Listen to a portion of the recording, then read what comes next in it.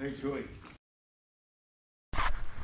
Can you save money on labor restoring or building a Mustang or a Camaro, a street rod or a custom in a shop in Mexico? We checked one out in Juarez, just across the border from El Paso, Texas.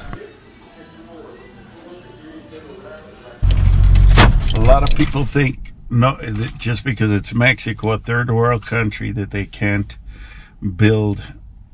Nothing comes out nice from over here, but you're about to go into a shop where the work is amazing. There's cars in museums in the U.S. that he's built.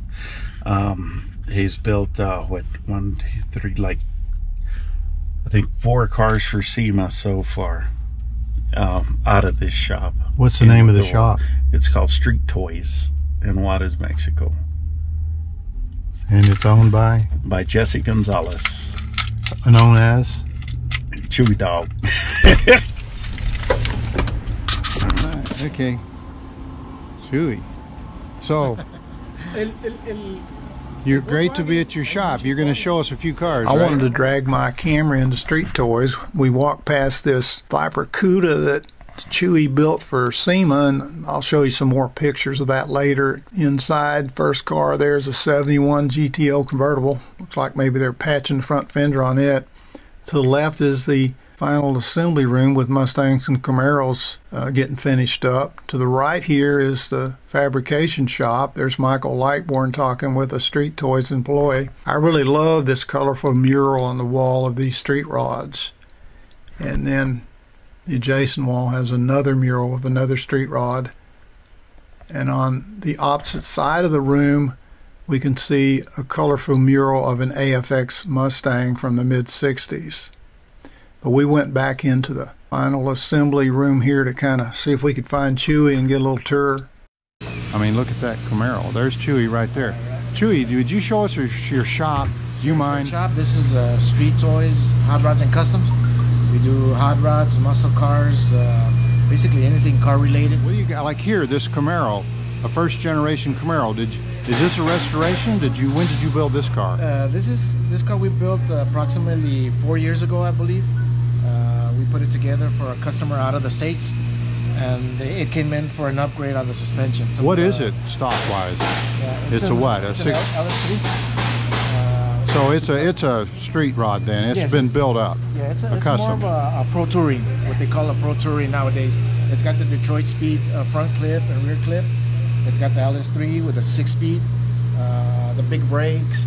You know, most of the stuff. We kept everything stock on the outside, kind of make it look like a stock Camaro, but modified the whole drivetrain suspension. Okay, and then this Mustang, what do we got here? This is a 66 Mustang fastback that we're restoring for a customer.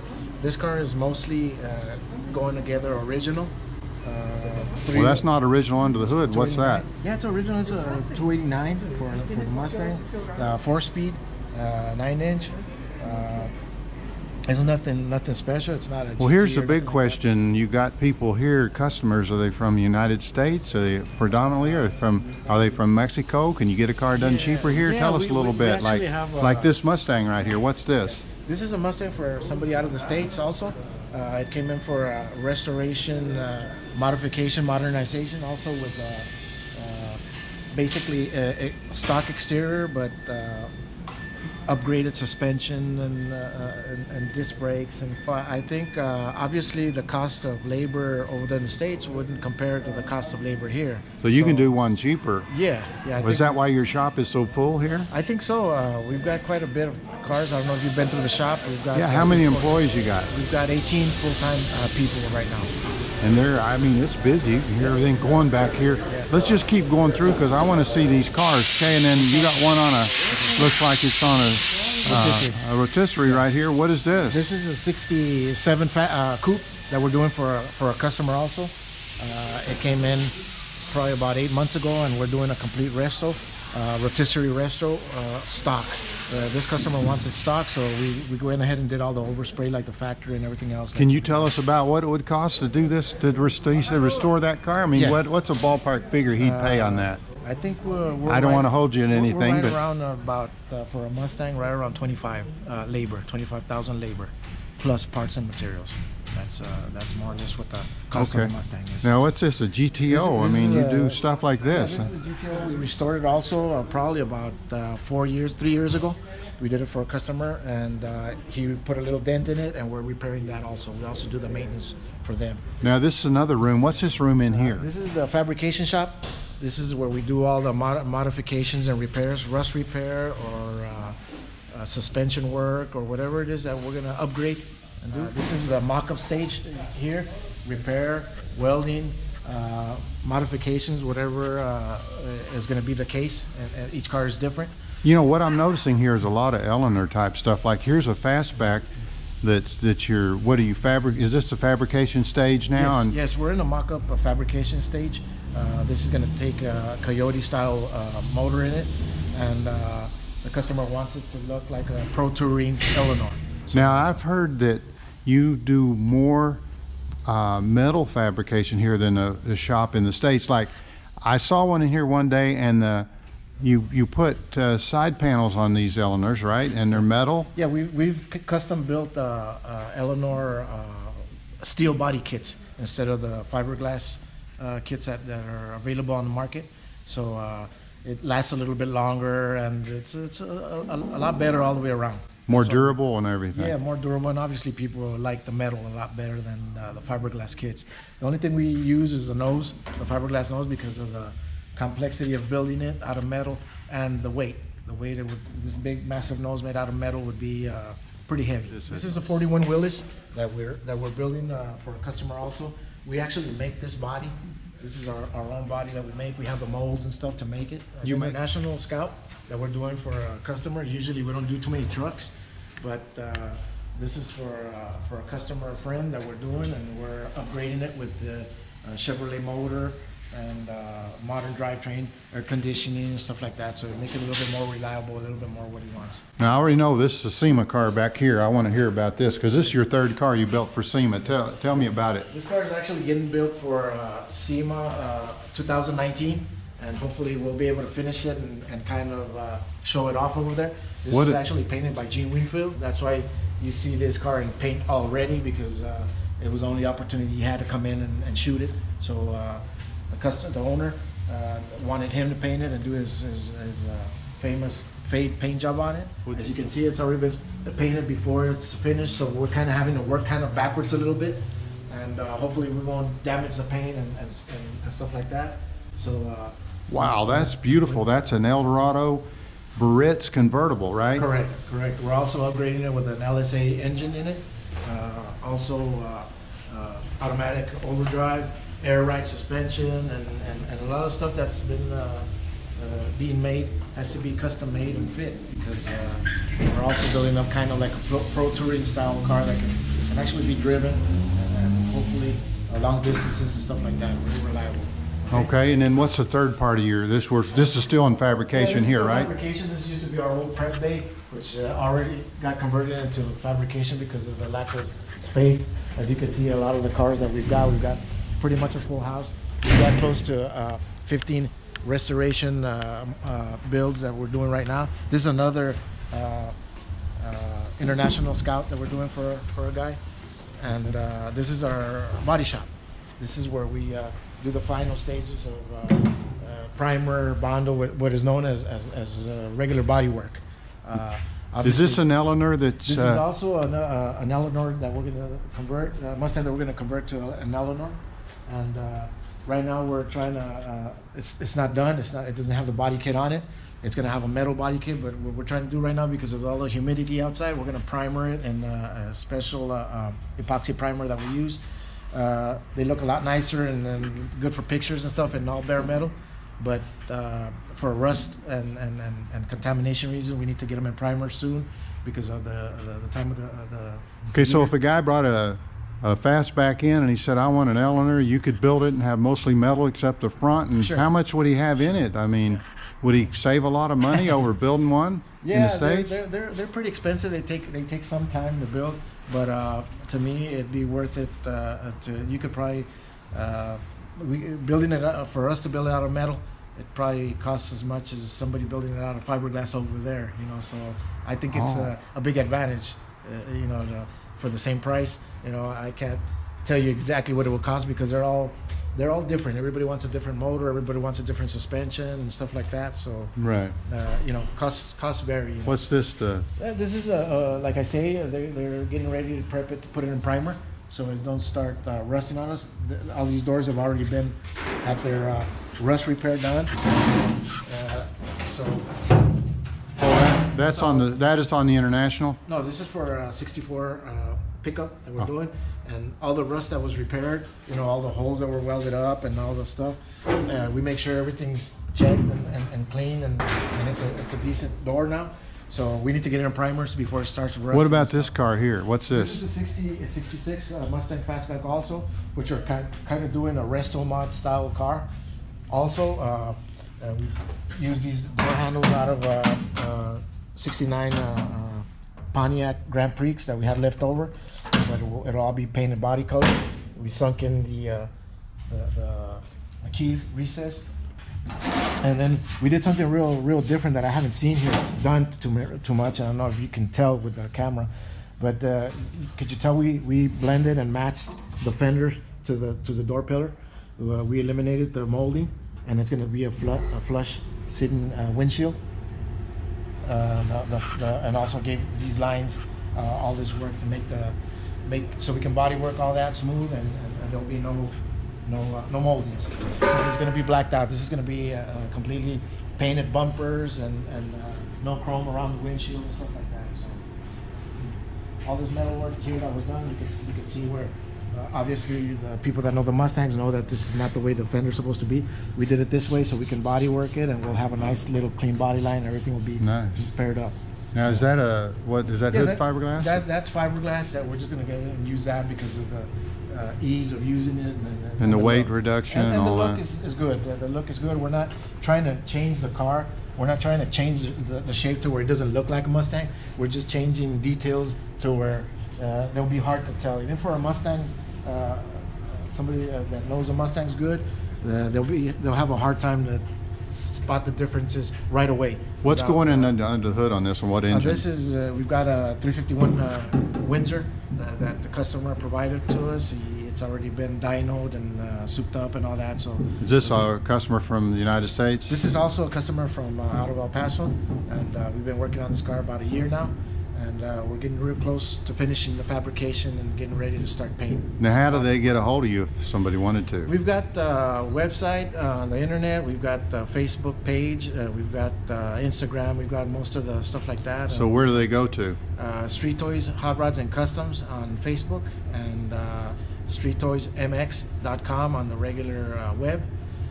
All the information's there, emails and stuff like that. Usually people will contact us, send us an email and send us some pictures, and we'll start the negotiation process and the quote process, you know, with talks over the pictures and what you want, and we'll put a little contract together for you, and then we'll work it out. Now, what's the situation getting your car across the border and all that? I've actually got somebody already set up kind of to pick cars up in El Paso in case you've got issues of bringing it over, or you don't know how it works, or you're afraid of customs, or you don't know how all that works. So we've got a pretty neat setup. We haven't had any problems or any issues with that. So I can help you with that personally, and getting the car across, so you don't have to drive it across yourself or go in uncharted waters if that's the fear. The last thing we want to see that Cuda, the Viper Cuda. Now, sure. Before you go out there, the Viper Cuda, you started with a Viper and you used Cuda bodywork, and I saw the remains of the Cuda out there. It's like the unit body left, and you used the whole body on that car. Yeah. What you see here are the remains of a 1970 Cuda after Street Toys built their one-of-a-kind Viper Cuda. The Viper Cuda started with a Viper. Many builders have dropped a Viper engine, which is a V10, into an old Cuda. Instead, Street Toys rebodied a Viper with a Cuda body, which is much more difficult, but leaves the remains, as you see here, of the Cuda with its unit body structure. This is not a Viper motor in a Cuda. This is a Viper, a Cuda body on a Viper. You know what I'm saying? So what we basically did was we gutted the Cuda completely, and mounted the body onto the Viper, so we can have the same drivetrain, same suspension, handling, and everything else, power, everything that the Viper offered. The Cuda is going to have it, because we use everything, computer, harness, even the dash is computer, instruments, air conditioning unit. You know, we had to do a lot of modification to blend it and make it all work. I mean, from the outside, you think you're getting in a 70 Cuda, but when you get in there, you're getting into a Viper. It feels like the Viper, yeah. It feels like a Viper, and I don't know. I think it looks better than a Viper. What do you think? Well, hopefully it looks better, and hopefully most people like it. We've got a lot of good response from people. Wow. So what is this like? Is this like you've got a Viper engine, but is it exiting through old time exhausts that are different than a Viper? The Viper, obviously, you know, has the exhaust exit right here on the side, and we had to fabricate an exhaust coming out the traditional way out, the Viper exit in the rear, which quieted it down a lot. I don't know if you've ever heard of Viper. It's pretty loud and pretty rumpy. Yeah, the engine in the Viper is V10. Let's show us the engine.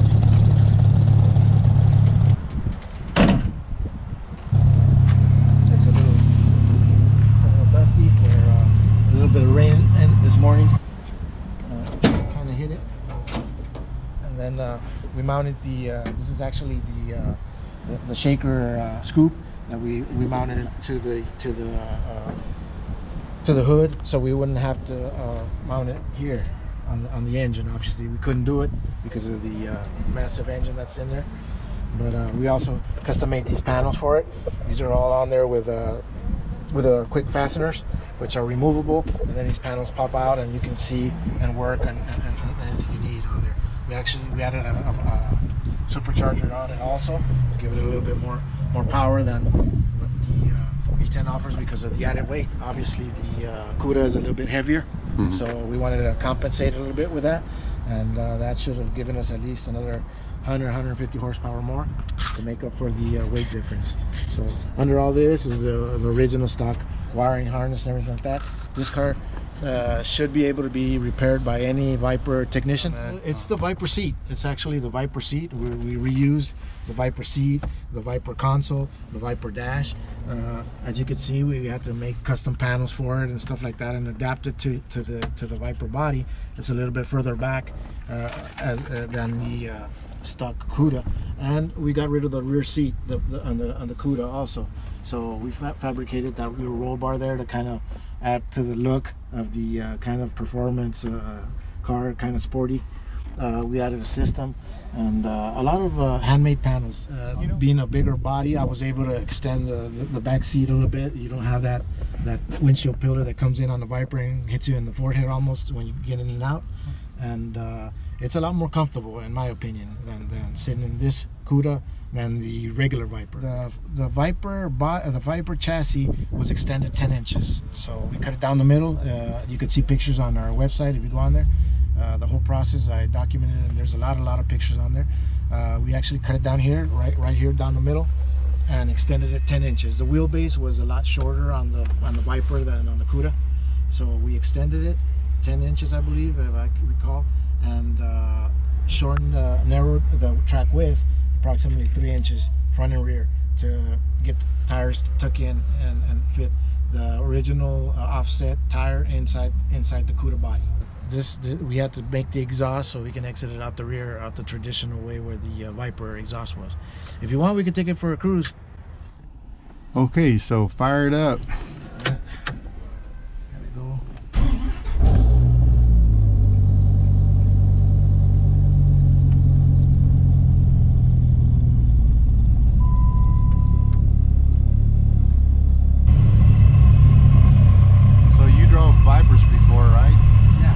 How's this compared to the Viper driving? It feels pretty good. It feels the same, pretty much the same. A little bit heavier. I feel the car a little bit heavier than the Viper, but I do feel a lot more comfortable. I think there's a lot more space. I don't know. You could probably be a witness of that, a judge of that, if it's a little more spacious.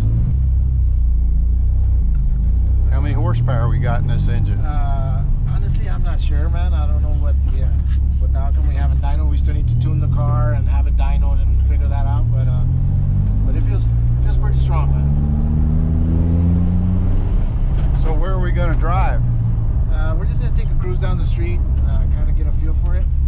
street is this? This is Avenida Internacional here in Juarez, Mexico.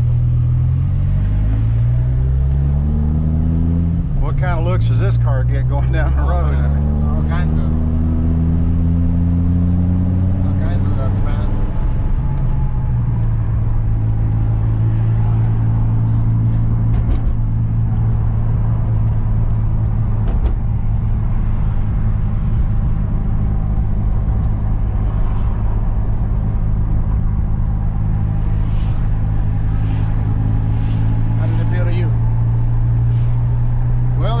Mainly the sound. It just sounds so much different than a Cuda I've ever been in. I mean, it's not a V8 sound at all. No, it sounds different. For some reason, these 10-cylinders sound different than a regular V8. You know. I mean, you built this car. This other guy came up with the idea, right? He wanted it, but how does it feel to leave this thing go? I mean, is it like your piece of art? You get attachment, especially working on this car for so long, you know, you get attached a little bit. I don't think anybody that really loves cars doesn't get a little attached. You kind of grow together, you know, with the car, especially when you spend so much damn time with them and invest a lot of your time figuring problems out and fighting the car sometimes with stuff that it puts up a fight. You know, some cars put up a fight. This one was pretty complicated, and there was a lot of things that I couldn't figure out that we had to work on and think a lot about. You know, sometimes there was times where we didn't work on the car. It's just going, sitting around and looking at it and observing it and kind of trying to figure out which way we're gonna go. There's no plan. There's no restoration manual. There's nothing for this, so everything has to be kind of done on the fly. Is that the Viper sits a lot lower. It rides a lot lower to the ground. So obviously the Cuda body sits a lot lower to the ground now, and that's where you get this console seeming like it sticks up a little bit higher than the Cuda. But remember, we're in the Viper. We're not in a Cuda. We're only using the Cuda exterior, the outer shell. Do you think this thing's faster than if you took a Viper that this was based on and raced it? Which car would win, this one or the Viper? I don't know, man. We'll have to find out.